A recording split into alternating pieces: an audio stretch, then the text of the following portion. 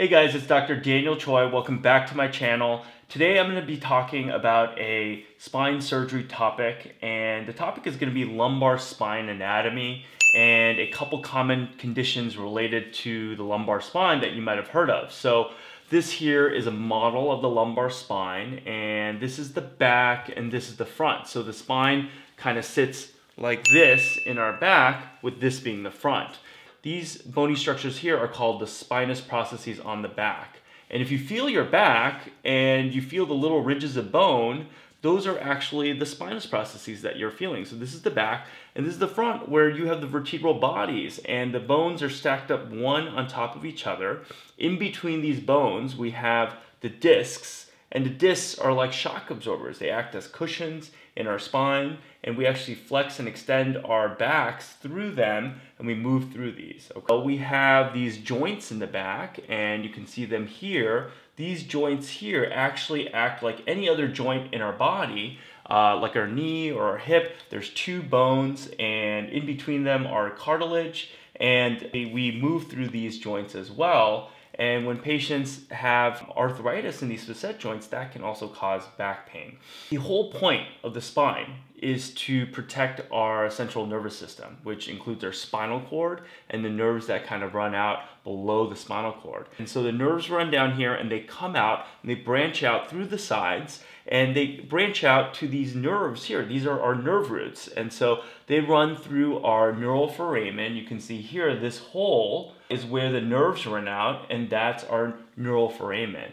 These nerves run to our legs, and they power our muscles, and they give us sensation through those nerves. If you look at how the spine is structured, there are 5 lumbar vertebral bones. So there's L5, L4, L3, L2, and L1. An MRI report, you may see that there is some disc herniation between L4 and L5. So that's between the 4th lumbar bone and the 5th lumbar bone. So this disc right here, and then so on and so forth. So this is 3-4, L3-4, L2-3, and L1-2.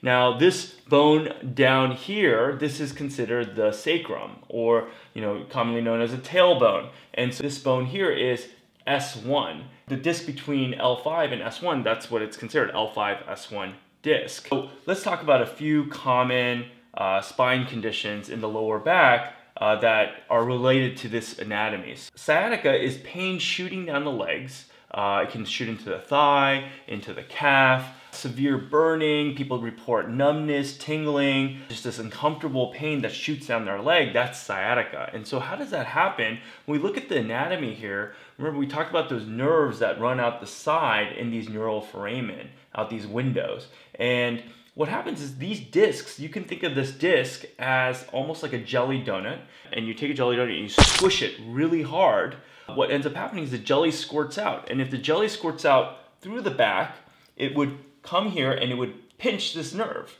and the jelly would irritate this nerve, and that's how sciatica is caused, by a disc herniation. Now there's other causes for sciatica potentially, but that's a common cause from a disc herniation. The second condition that I wanted to touch upon is a long word. It's called spondylolisthesis, and I'll put it right here. And spondylolisthesis is a condition where you hear about people saying they have a slipped disc or a slipped vertebra. And if you think about how these bones are stacked up, they should be kind of stacked up one on top of each other with like a natural curve that you see here. But what can happen is that one of these bones can slide forward on the other. So at L4-5, which is a common place for spondy or spondylolisthesis, this bone can shift forward on this bone, and what ends up happening is this nerve that's in between 4 and 5 can get caught in the foramen and get squeezed, and that can cause sciatica too.